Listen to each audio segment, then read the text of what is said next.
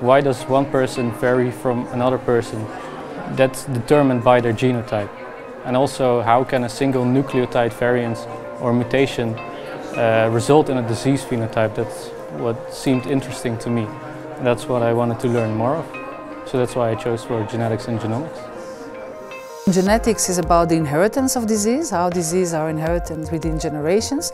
And genomics is about the development of the disease. With the study of genomics, we can understand disease development. Together, when we apply genetics and genomics, we can use it in every research to understand health and disease situations. We have two blocks. The first block is basically about the fundamental aspects of the human genome.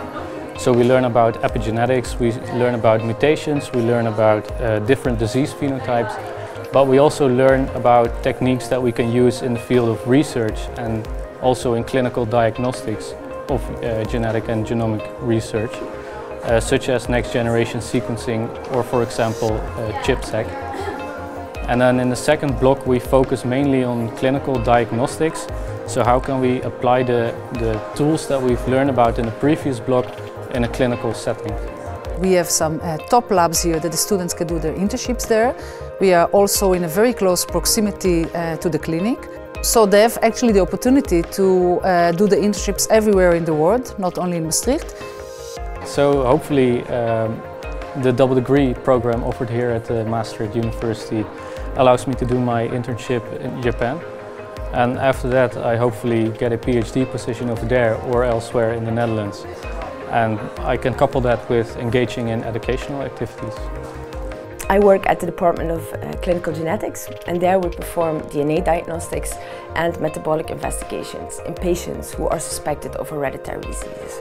The field of genetics and genomics, it has grown the last years and it keeps on growing as more techniques become available to obtain more information about our genome.